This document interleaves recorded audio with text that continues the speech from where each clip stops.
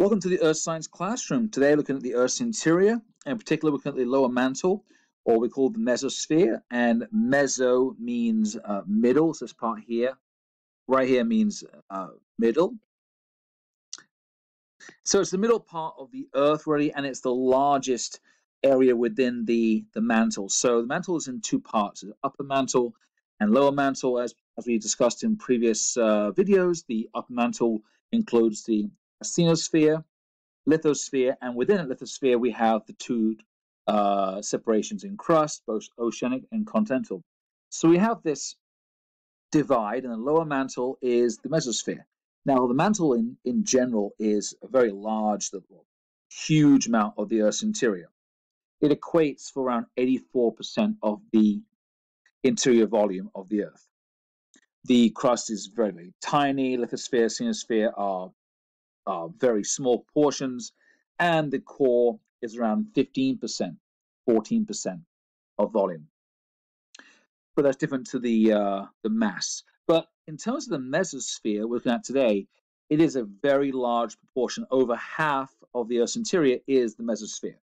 About 55% is the mesosphere.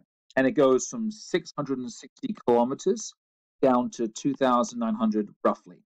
Those values may change, those depths may change based on different textbooks or journals you look at, but generally 660 to 2,900. So let's look at the first bit. Look at this general characteristics. There we go. All right, so first, let's take the geotherm. All right, how does temperature react within this layer going from this depth of 660 kilometers 2,100 kilometers, and basically, starting to enter the outer core. So the temperature starts at around 1,600 degrees Celsius, which is above the melting point of most minerals or all minerals on Earth, but because of the large amounts of pressure, lithostatic pressure, these rocks generally stay thin. Now, the asthenosphere, don't forget, has a low velocity zone, which is between 1% of 5% of the asthenosphere, which would be melted.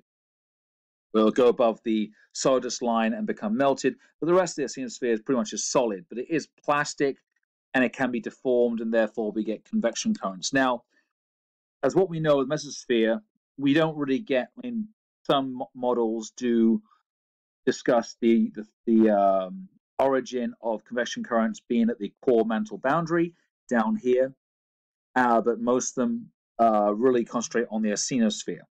The bottom temperature towards the core, start of the core, is 2,750 degrees Celsius. So we are increasing, there's a range there of about 1,100 degrees Celsius. So there's a large increase in temperature going from the top to the bottom of the mesosphere.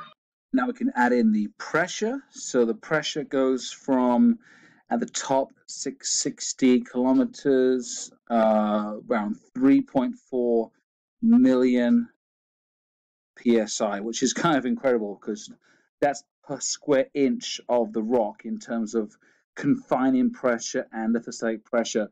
3.4 million pounds. That's crazy. And it goes down to about 19.7 million PSI. Now, the corresponding density is going to be not really much different. So around 5.5 grams per centimeter cubed, down to around 5.7.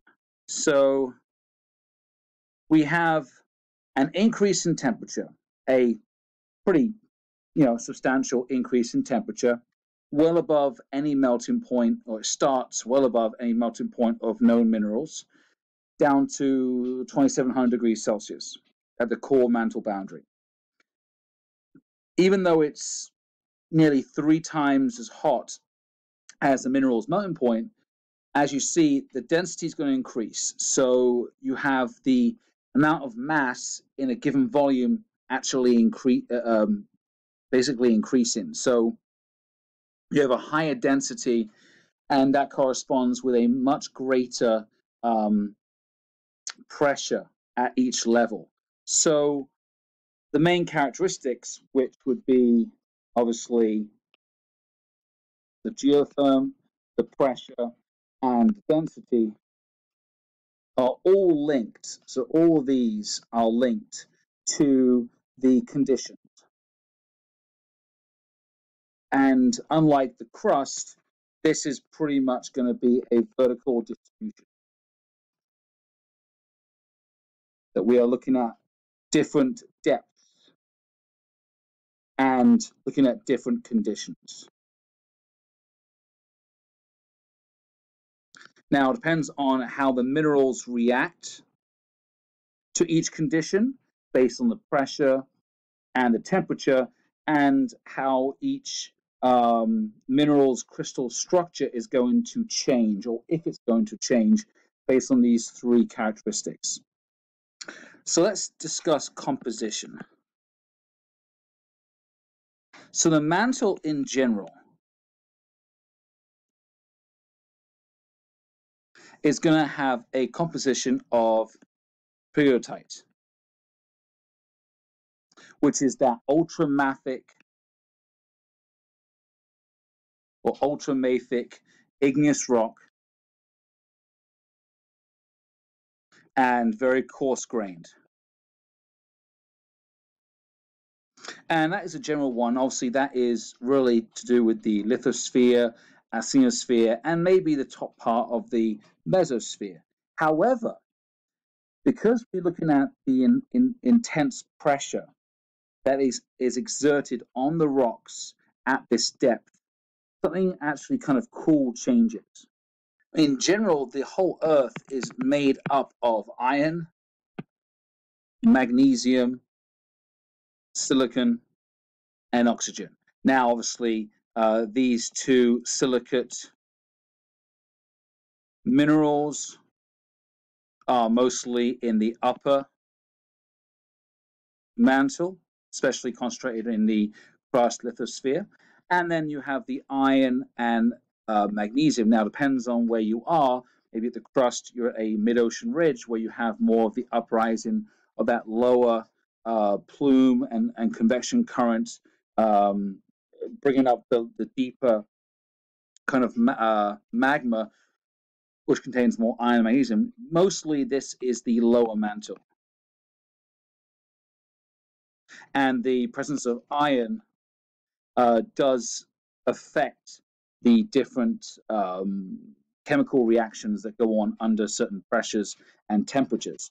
But what you have is you have periodite as the main one, and other like things like olivine as one of the main minerals that is going to only melt, really, according to Bowen direction series, at the hottest temperature. So this is pretty much prominent. Olivine and pyroxene are pretty prominent elements or minerals within this layer. And because of the intense pressure, it will cause a phase change within the mineral or within the rock. Now, when you think of phase change, you might think of state of matter from a liquid to a solid or a gas.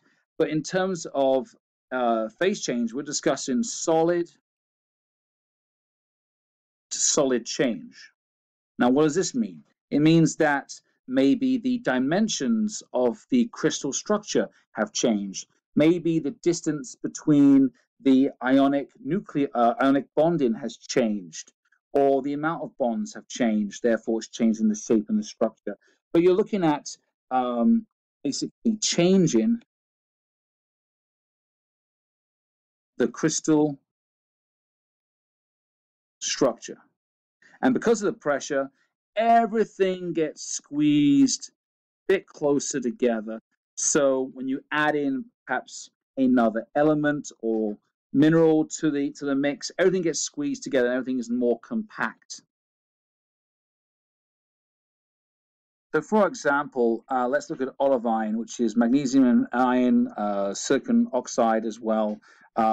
This really happens in the transition zone. This starts to change or have a phase change from solid to solid and start changing its crystal structure at the TZ zone, basically in the asthenosphere, and it really becomes to be prominent going into the mesosphere. And what happens is it actually changes its structure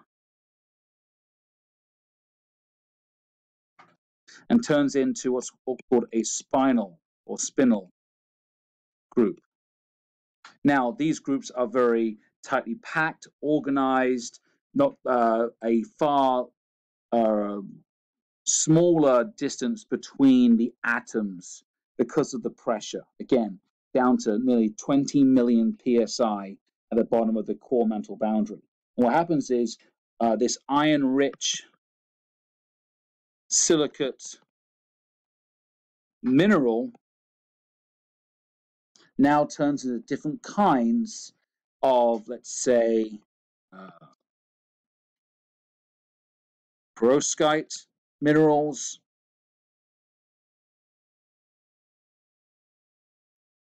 and stochivite minerals. These are all going to be the adapted or under pressure changes that occur within the mesosphere due to the incredible pressures that it's under.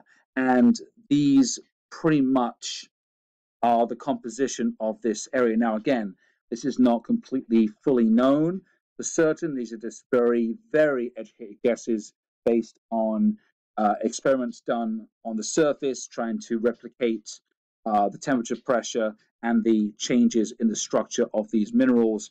However, we are pretty certain that that is along the lines of what happens. So we are going to discuss the lower part of the mantle and the core mantle boundary, which is very important, in a different video. So please check us out on that one. And if you like this one, please subscribe. Again, it's the Earth Science Classroom, here to advise, help, guide you on the tour of the earth sciences and everything to do with the Earth.